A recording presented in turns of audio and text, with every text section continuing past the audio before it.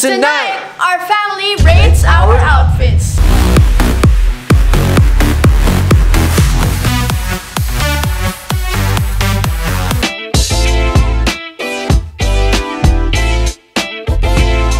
I'm wearing a plaid top and my NCN backpack. Check out my jeans too.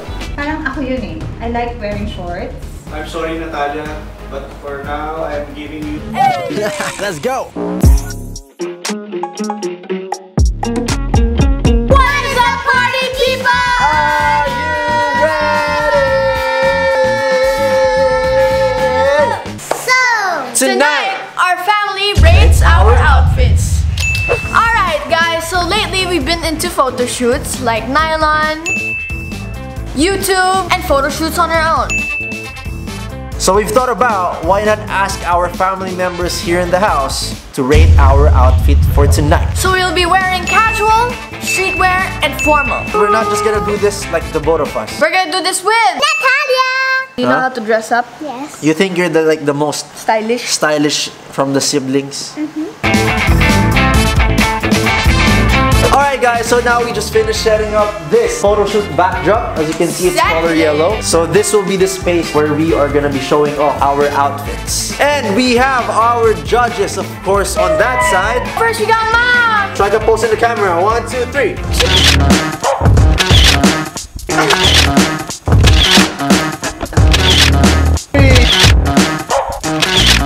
You guys will rate our outfits from 1 to 10. We're gonna change up, guys. See you guys later. Alright guys, you're about to see our first attire, which is casual. In 3, 2, 1, open your eyes. Go on. I'm wearing a vintage hoodie and shades and shorts, Nike socks and Nike shoes. I wear this outside at the house. Okay, Natalia, I rate you 10. I really like what you're wearing. Very classic, vintage. Siyempre, 10 din. Parang ako yun eh. I like wearing shorts. So, I'm giving Natalia a perfect 10. Ang score ko kay Natalia is also 10. 10. Ako, 10. Everybody sit na lang. 10 lang din na. Thank you, everybody. Alright guys, next in line we have Ranz and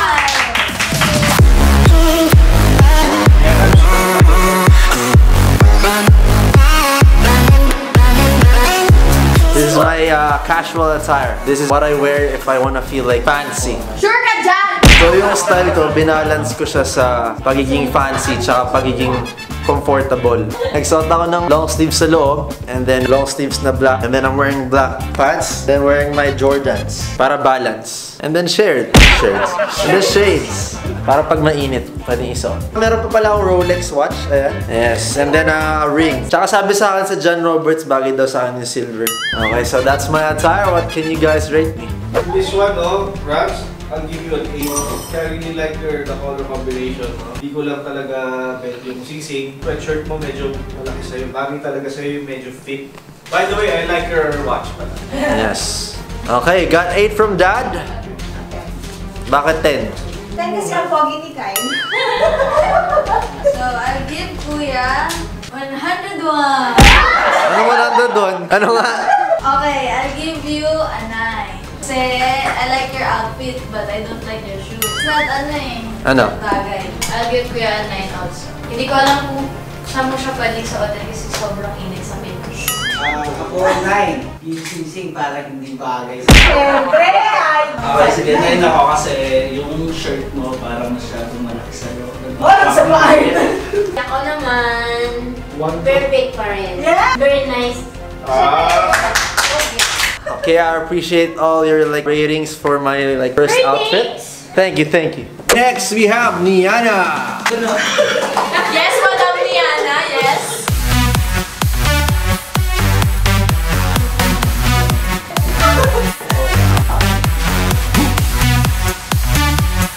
Gentle with matching monster. Gentle and rare. I usually wear this to go to... I don't go out. Never mind. Never mind. Right now, I have my casual look. So I have my white vintage shirt and I've got my pants And I have Nike socks, Nike shoes. I have my MCM wallet, Gentle Monster shades. Gentle. Yung hikaw galing kay Ate Nina. Diana, Thank you very much. Okay. 9. I'll give you a 9. Hindi siya perfect kasi yung shoes mo medyo marumi. Look! Pero overall, okay naman. Sobrang talagang casual attire. Ano yun? Pwede It's very casual. It's nothing sa ever. kahit bawal. Stop. 7-Eleven. For Niana, 10. Medyo trendy kasi yung ganyang style. Yes, trendy! And also, vintage shirt. Vintage shirt. Sa clothes ngayon ni Niana is 10. Yung look presko. Thank you! Ako, perfect 10. Yes! Maganda! Then, yung suit ko bagay na bagay sa personality. Thank you. May 10. Thank you, Yaya Joy! Okay, for our second attire, Natalia will go first. Go! Wow!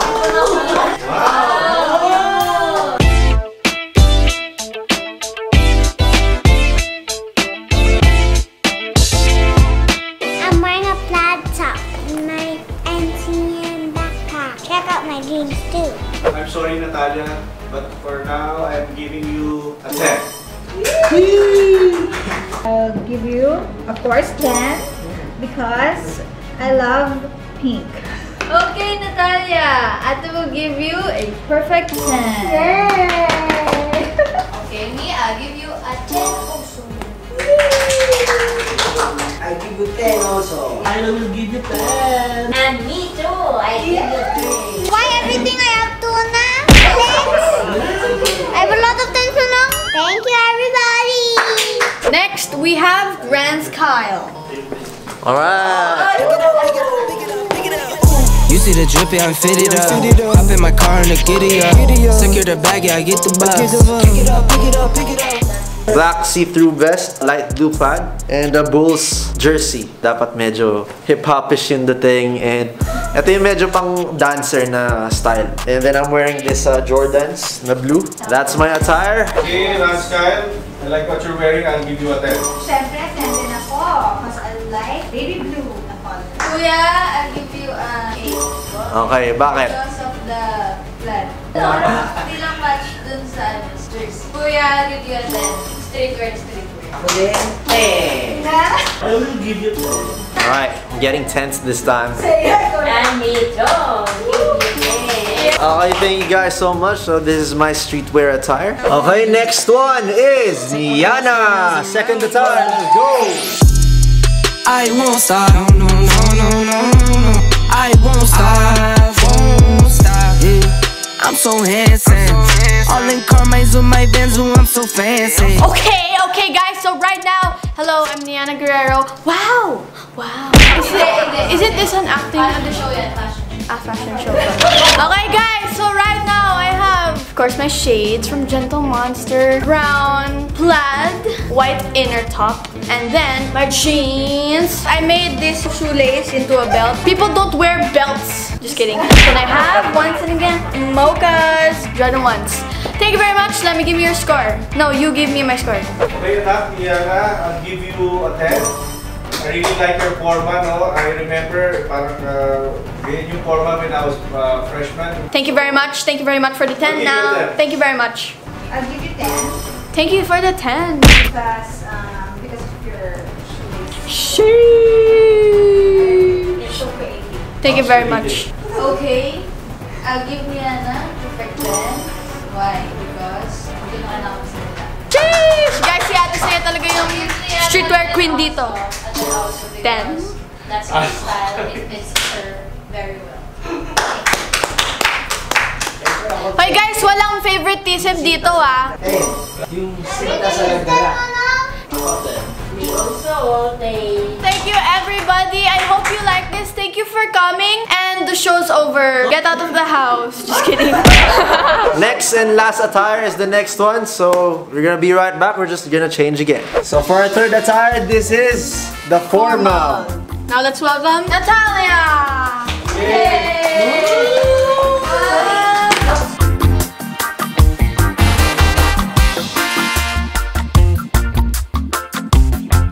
I'm wearing my formal dress and my purse. I'm wearing strawberry rabbit. Natalia, I have to say, I will have to give you another 10. Yay! Me also, I'll give you 10. Ate Saya will give you a 10. Yay! Ate Bing will give you also a 10. We also 10. Wow! A 10 from me. Me also. Yay! Thank you, family. Love you. Okay guys, so next we have Ranz Kyle.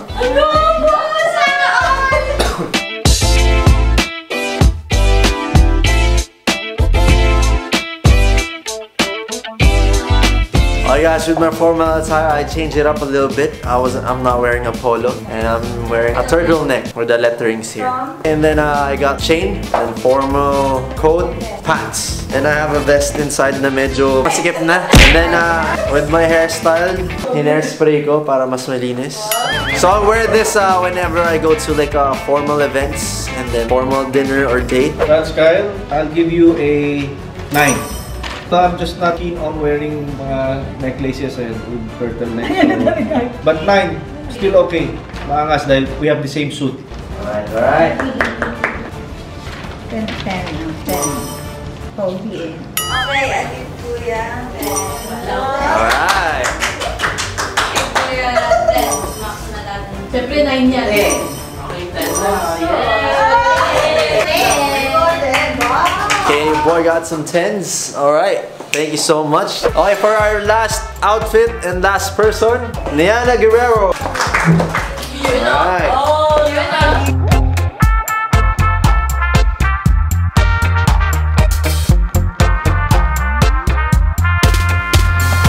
Okay guys, we can proceed to room 304. 304! Right now, I'm wearing Kuya's suit and a white inner top, of course, and heels. Nag-heels si Niana? Oh my gosh! I bet that's your comment right now, ma. The heels are from my mom. Thank you very much.